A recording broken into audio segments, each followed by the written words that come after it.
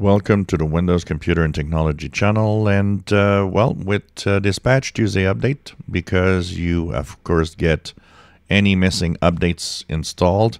If you're on Windows 11 22H2, you also got installed Moment 3.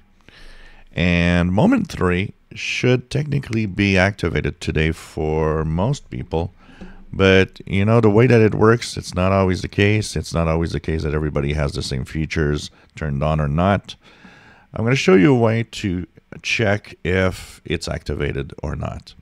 So if today you install the Patch Tuesday security updates, once you've restarted, one thing that you can check out is right-click on your taskbar and go into the taskbar settings.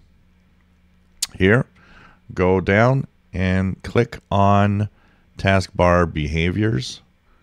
You should have show seconds in system tray clock that you could put a check mark in front of.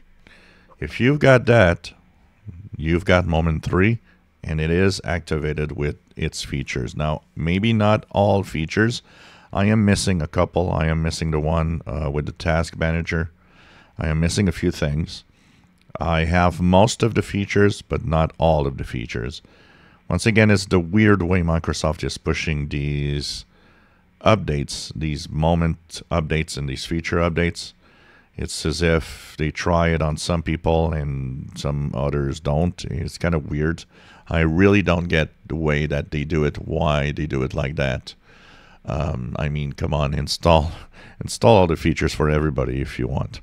Now, let's say that you did not see the seconds in the clock here that were possible to enable. Once again, Moment 3 is in your PC. It's there. It's just that there's no activation of the features.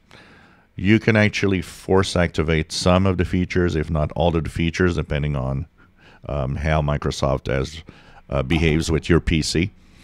What you need to do is simply go to the Settings app and go into Windows Updates.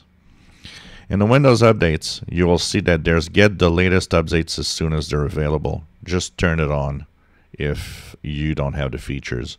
It's going to ask you to restart and you'll be able to get the features. Now, if you don't see that slider, I'll just remind you that it's for Windows 11 22H2. If you're on 21H2, moments do not exist. These features are for 22H2 only. So you got to move on to Windows 11 22H2 in order to be able to see all of that. If you enjoy my videos, please subscribe, give us a thumbs up. Thank you for watching.